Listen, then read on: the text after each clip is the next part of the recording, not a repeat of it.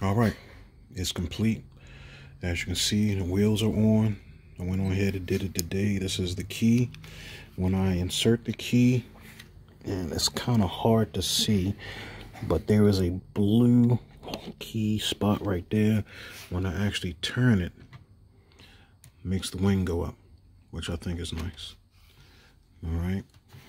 The only thing that I'm missing is there is an outline that's supposed to go here, and I think that there is a red outline. I don't know where those parts went. That's what I get for taking so long. But for the most part, it's done.